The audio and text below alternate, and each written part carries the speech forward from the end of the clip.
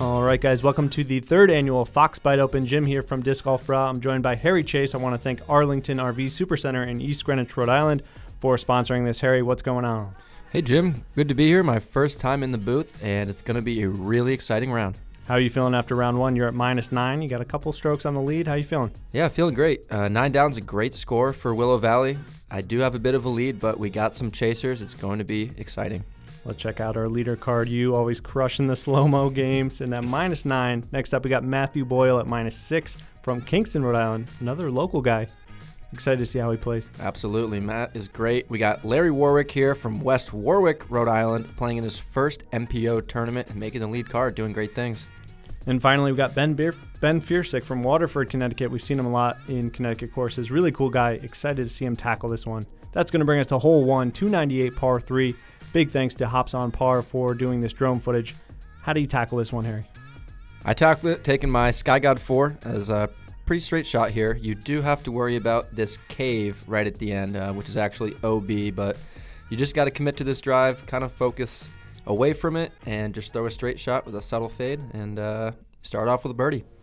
It's got to be the first hole I've ever seen with a cave on it, so that's a little variable. It's an interesting feature, and you'll see a lot of them by course designer Norm, who is very unique. This is looking good out of your hand. Little early on the hyzer, but that's nice skip there. That'll putt. Absolutely. What you're looking for, getting in the circle and seeing what you can do from there. We did have a little weather today. Nothing crazy. We had some rain throughout, but cold. Cold for sure. Let's see how Matt's going to tackle this. He's throwing an XL hard link. We're going to see some Discmania, some Innova out of him. He throws a nice mixed bag. I like his style a lot. Kind of a slower walk up, and this looks great. Oh, right off the rock right there. Yeah, Matt has put a lot of work into his form, and he's grown a lot over the last few years. One of the best players that plays locally in Rhode Island, so it's going to be great to see him try to chase me down. Next up, we got Larry throwing a zone here. We're going to see a lefty look out of him all day. Maybe a little turned over here, but decent-sized putt coming up for Larry.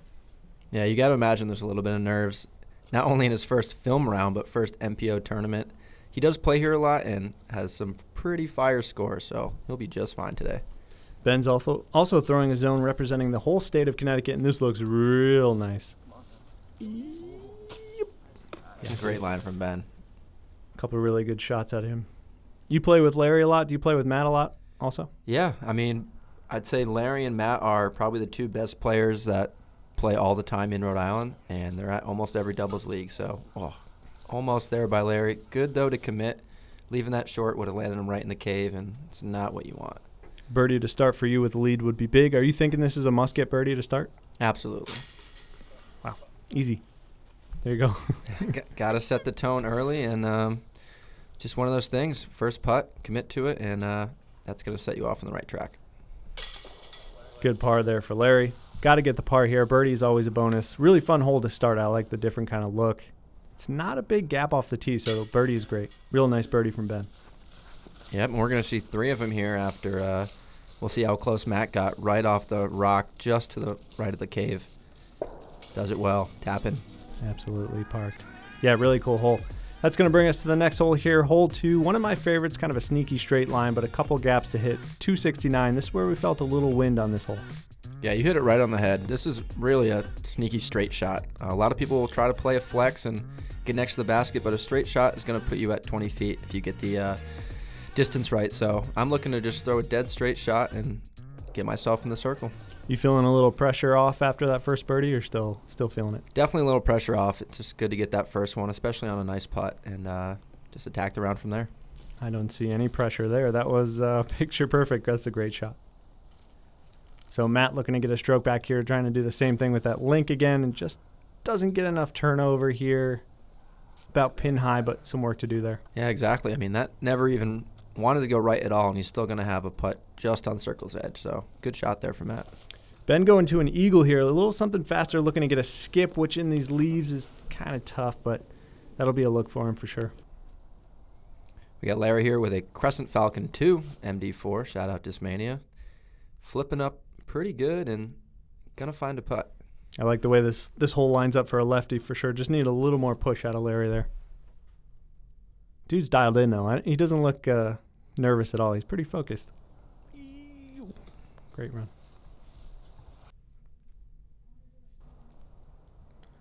All right, about 50 feet here for Ben. Good height on him. Oh, that's great. Big hit there from Ben. That was from about 55. Let's see that again. That's back-to-back birds for the local Connecticut guy representing. That was a great putt.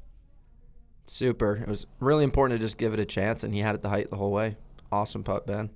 Matt with a similar distance here, looking to dial this one in. He just left it a little low. He might have felt you right behind him, just staring at him.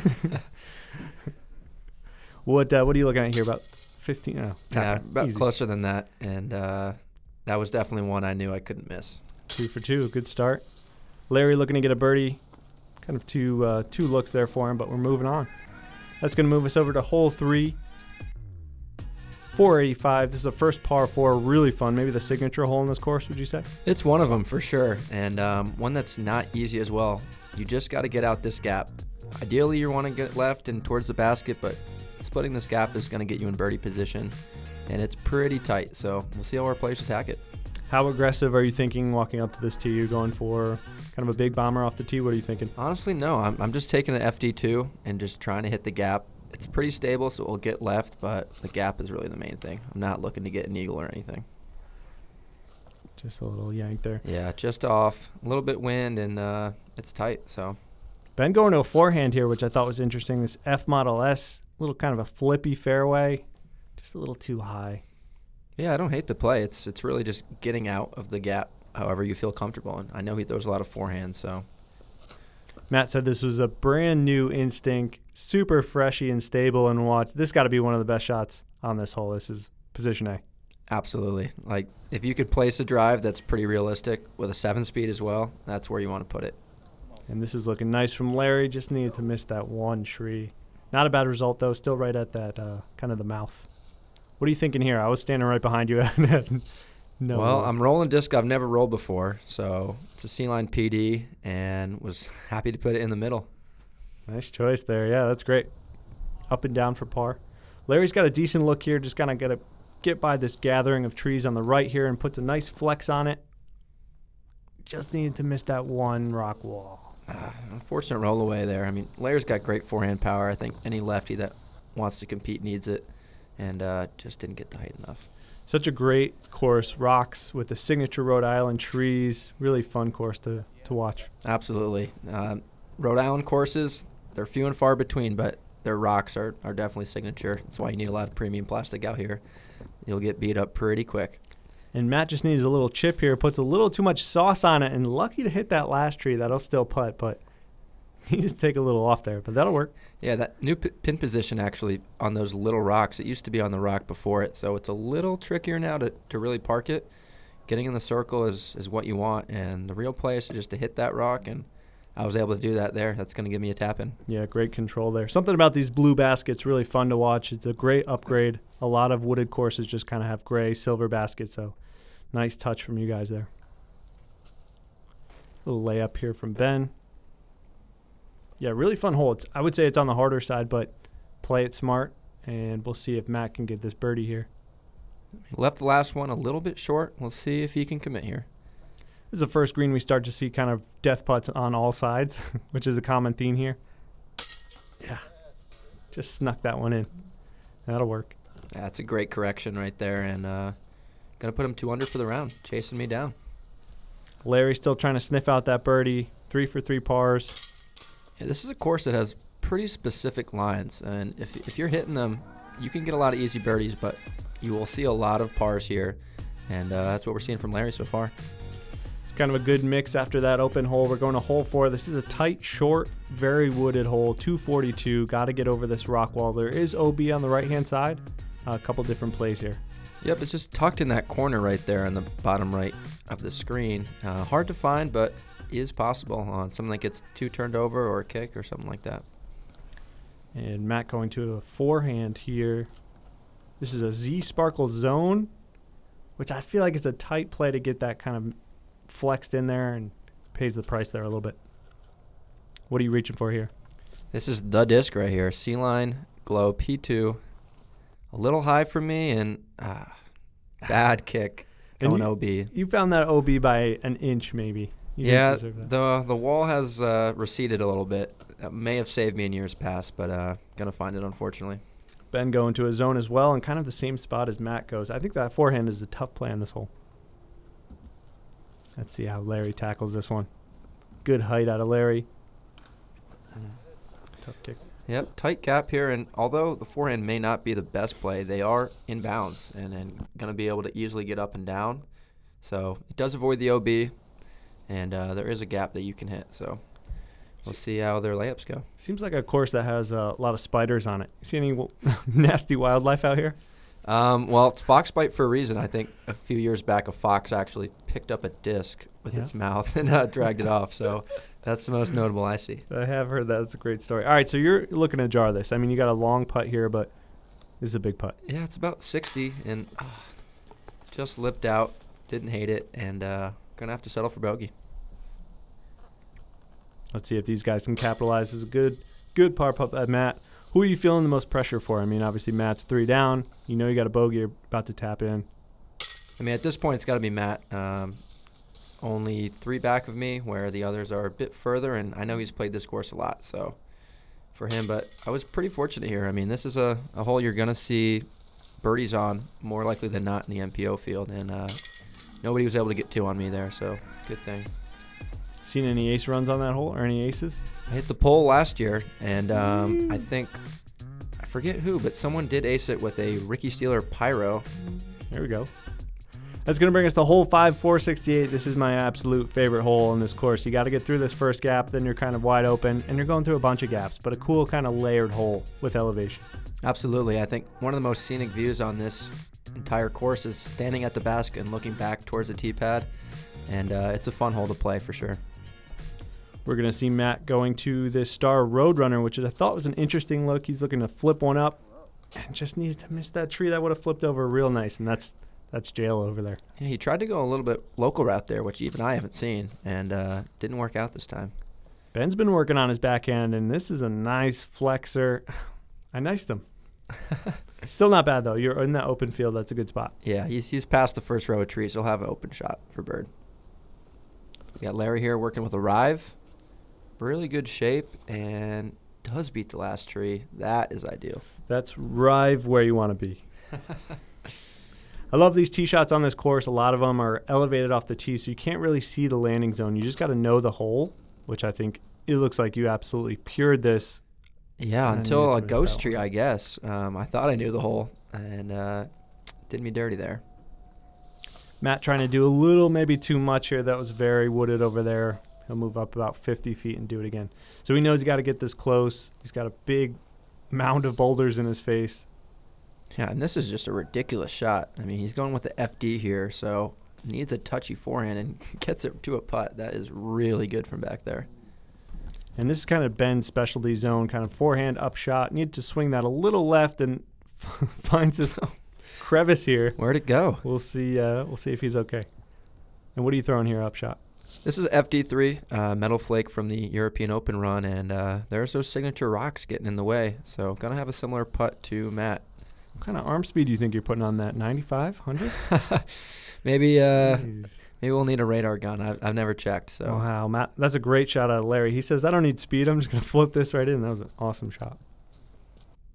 Good run from Matt. That would have been a great par. And this green is really tricky. A lot of rollaways can happen. We've seen it in the past, and fortunate to just sit down there. We'll take a par. All right, so Ben can't even see the basket here, and he doesn't realize it's a huge death putt. He's like, what? Jarred it. Absolute great putt. I was kind of surprised he ran that, but I guess you got to go for it. Not his first great putt of the round either. He's put on a couple highlights for the reel. Understandable bogey there from Matt after that second shot. Real nice birdie. There's Larry's first birdie. Getting on the board. Scores are all over the place. We're moving. Nice par from you there. That's going to bring us to hole 6, 225. I'm thinking ace runs here, but this green is tricky. Yeah, this is one of the biggest surprises for people that have never played this course. It just looks like it's sitting right there waiting to be aced, and you get down here and it's, whoa. One of the most elevated baskets in New England. Probably 6.5 feet up there, so distance control is key here. Really a common theme for this course. Kind of baits you to ace run, and then you see it. If you've never played it before, you're like, oh, this is an easy hole. And then stuff like this can happen, and that put Ben like 80 past. Really fun hole. Larry going back to that zone and super tight gap, not able to get all the way through, but it's better than most. So we'll leave him with a easy par or possibly a runnable putt. And this is looking real pure out of you with a little rock kiss. Yep, almost got all the way through, but I think put me on the circle marker, so we'll have a putt. Matt going to a DX stud, just looking to flip one up. Gets a little too flippy here. And this is a big old kick for Matt. This is going to be a tough, tricky up and down here. I was trying to figure out which gap he was going for. Looking to kind of turn over forehand here. Yeah, I was right behind him. Not really much, and hits the base. Shot. Amazing shot there. I Helped a little bit by the tree kick, Yeah, but agreed. well done there for Matt. Scary run here from Larry. I got to admit he's going for it, but this is scary. All right. Yeah, really fun hole. You said this basket was just recently elevated. Oh. Yeah, that hurt. It actually used to be on a tire, and it was about a foot lower, and then Q did some work out here to make it more legit. So you saw Catch Cam Q there as well. Shout out to all the work he does on the course and everything for the Rhode Island community especially. Yeah, way to go, Q. Nice putt there from Larry to clean it up. Yeah, not only can he do work behind the camera, he's doing course work. He's all over the place. Good par there from Ben. All right, so these scores, these guys are creeping up on you. You starting to feel pressure? A little bit, yeah. I mean, this is a tournament I've won in the past before, and of course I've played a lot before, so it's kind of one of those things where a few things didn't go my way, and I play my game, and I know I'm going to do well, so. Here we go. We're moving back up the hole for hole 7, back up the hill, for hole 7. 236 is a short one, but elevated, wooded, rocky. The list goes on and on. We're going to see this hole played a little bit different today. I think 236 was the old location, and it was just moved back about 20 feet, so it changes the hole more than you'd think. Ben putting a nice move on this F Model S and just hits that early tree.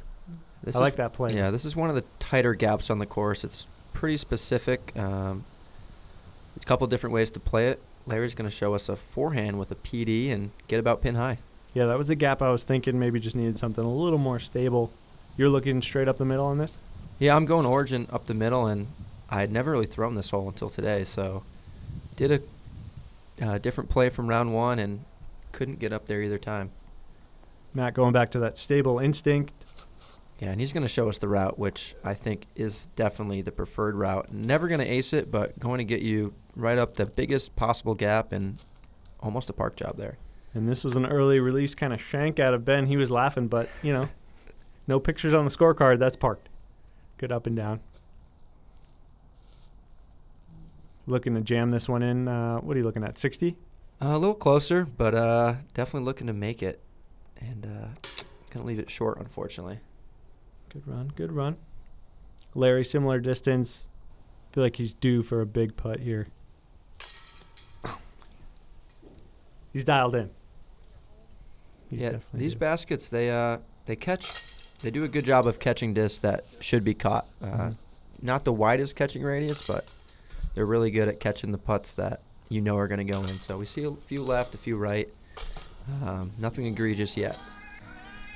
I like it. These scores are starting to get tight. This is interesting golf. It's going to bring us to hole 8, 249. We're going back up the hill and down the hill. Kind of another one where you can't see off the tee where the hole is, but a really fun one. Yep. As a righty player, or even Larry as someone who has a very proficient lefty forehand, this is one that you're looking to get. It's pretty stock hyzer. Just got to hit that gap with something stable and let it ride left. Matt going back to this instinct. And that's the one that you got to miss off the tee. Gets a nice kick, though. Still got some distance. See if we can get up and down. Not going to be a birdie look, though, but he'll be able to scramble. Ben going back to this drone here. And this is a sneaky gap. He said he went similar gap first round, just missed it on that one. Yeah, it's definitely playing tight right now. We'll see what Larry can do. Larry takes one step and just unleashes a bullet. Yeah, there's that forehand I was talking about. FD3 there. Super great shot. And what are you reaching for here? This is a Lux method that another little ghost branch. I couldn't believe it. I thought that was perfect, and not going to give me a birdie look, unfortunately. Easy up and down. You make these up and downs look easy. How many times do you think you've played this course lifetime? I probably played it probably over 50 times, but I mostly play it during the doubles league in the summer on Wednesday nights, so I probably don't have many singles rounds out here than you think. So it's always good to play here, though. My favorite course in Rhode Island. Good run there from Matt. I thought he was acing that one. Good up from Ben. Left him a little more than he wanted. His putter's looking good all day. He's absolutely. That's big round. It's not a bad bid. Great birdie out of Larry. And don't look now, but Larry's sneaking up on you. Yeah, they all are. I think everyone now is going to be 2 back. Maybe Ben will drop off from the bogey, but it's getting tighter. It's going to be exciting, folks. Good putt there. Those putts can be nervy, especially with the lead. So that was a big par putt. Great front 9. We got some kind of scores up and down. That's going to bring us to hole 9, the finale of this front 9. Really good hole. 312, par 3. It looks like a straight tunnel shot, but this is no joke. Yeah, this is definitely the hardest get out of the par 3s on this course. Super specific line, and it gets tight down at the end. Just got to take something pretty straight and make it fly the whole way. So many gaps you got to hit. I was trying to think the whole time what I would throw, and I think I might just skip this hole. Well, Larry's going with a Buzz OS here and throws the shot shape really well. Not going to get all the distance, but that's what you're looking for when you're in the mix. Yeah, that was a real nice move. 312, I feel like it plays a lot longer. It's just kind of straight. That keeps going. Definitely. And good line out of Matt. Just needed that one, but I like that kind of starting line. And confidence high here. You feeling ready to rip this one? I was right before I released it, and that was not my best shot of the day. So got through, though. Not a bad. Did get through, not in jail, and should be an easy up and down. And this is a kind of a tricky play for Ben going to that forehand, flippy forehand, and this gets through and just kind of dances all through the hole. Oof. Yeah, he's been throwing that disc great all day, and once again, distance control is a really big part of this course. So hit the line great, but it's going to be a tough putt. No joke of an upshot here for Matt. Nice line. This has got to sit as well. Kind of uses that vert ramp there, but that'll putt. And what are you thinking on this upshot here? Well, kind of a percentage play. I'm going for the outside gap and just didn't commit. That's a big mistake. Kind of my first one so far. You were kind of in between distances and gaps there. Yeah, it felt like, yeah. The straight gap was kind of right in front of me, but the outside gap was just wider, and oh well, move on, I guess. Larry's looking to capitalize on that. Could have tied it up right there, and his putter's been hot, so I was definitely nervous on that one. I think all these greens really make you pay for a missed putt. Like, that was a great putt, but they're all kind of death putts on this screen, which is great. The crazy thing is these are all, like, not in the ground baskets. They're all temporary, and great design here to make them level. There's no issues out there. Here's Matt's par bid, just a little right. Really fun hole to end the front 9. Challenging, and scores can kind of move all over the place. Yeah, yep. And that's one Ben's going to want to like back there. Not a gimme for Matt here, and I think he got away with one. You can see he's kind of smiling. Yeah, showing off that catch radius there earlier, and he tapped the basket. Thank you for that one. Glad I was behind the camera for that one and not putting that, because I was nervous for him. And tapping in for a bogey. And these scores, folks, we got an interesting back coming up for you guys. I did. I mean, that hole played tough for the entire division. We had no birdies during round 2 on that hole, and 6 bogeys out of 8 players. So tough one for sure. But we got a tight battle. We got Larry, Matthew, and Ben just one each back of each other. And it's what the people want, right? We're setting up a nice finale for you guys. Guys, thanks for watching. Shout out to Arlington RV Supercenter. We've got a fun back 9 coming for you guys. Make sure you check it out. Harry, thanks for jumping on this one. Of course. Excited for the back 9. Make sure you tune in and enjoy the rest of Brahmas. Thanks, guys. We'll see you on the back 9.